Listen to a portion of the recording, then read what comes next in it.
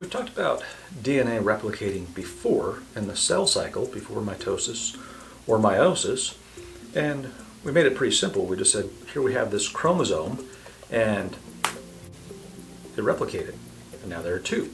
They have sister chromatids. Now we're going to look at the same process with DNA replication. We're going to take the magic out of it. And that's a lot of what this class is about, is kind of taking some of the mystery out of things, saying there's an actual mechanism for how this happens. It's very specific. There are enzymes at work.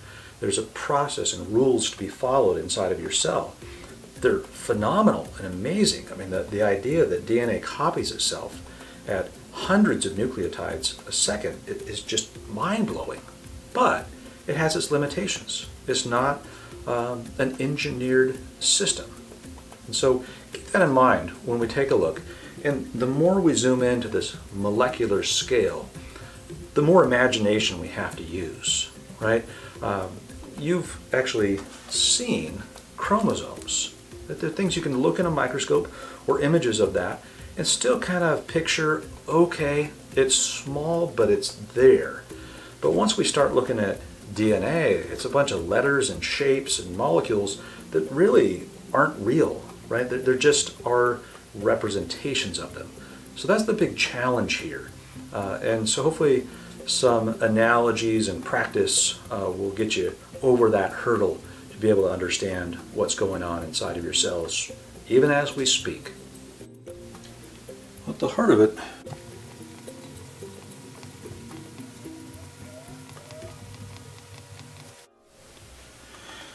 so in prokaryotes, this DNA polymerase would make its loop around the entire circular chromosome and come back to the beginning, kick out the RNA primer, and we would need to then stitch back together, if you can imagine in another strand, the two pieces of DNA. And so we need to bring in an enzyme called ligase for that, to stitch them together.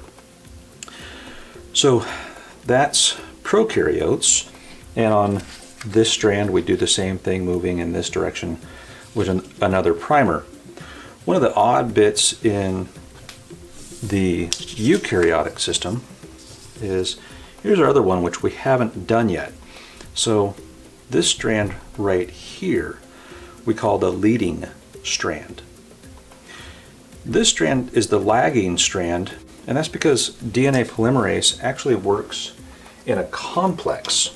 And so there's kind of this mega DNA polymerase moving along this direction. And that's not a problem, as we pointed out, for this particular one. But in this one, we're going the wrong direction, kind of like going the wrong way on a street. So we still need to lay down primers. And so ignore these bits for now.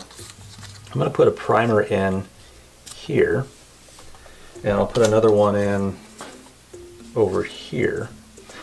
And so here's kind of the odd way that this works. As DNA polymerase is moving this direction on that strand, this one loops around so that it's going in the correct direction, right? Because this, if we fold it, is going from 3 to 5 now instead of 5 to 3, because I've turned it inside out, so to speak. And so here's how that's going to operate.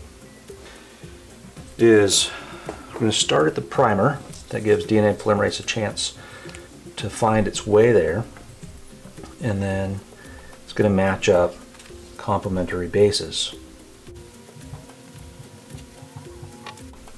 I think I messed a couple of those up. So we have that one, and then as this one moves down this, we're going to come back to here and proceed down this direction again. And so when we get to here, we can remove the RNA primer,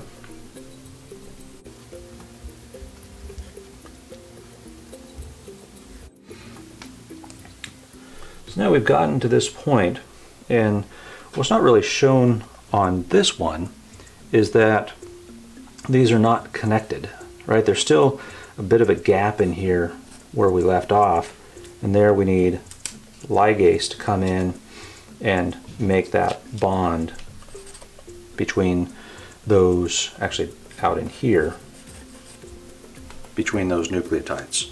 So that's the job of ligase. It's something we won't necessarily model, but it's an important aspect in cells and has some real applications when you get more into molecular genetics.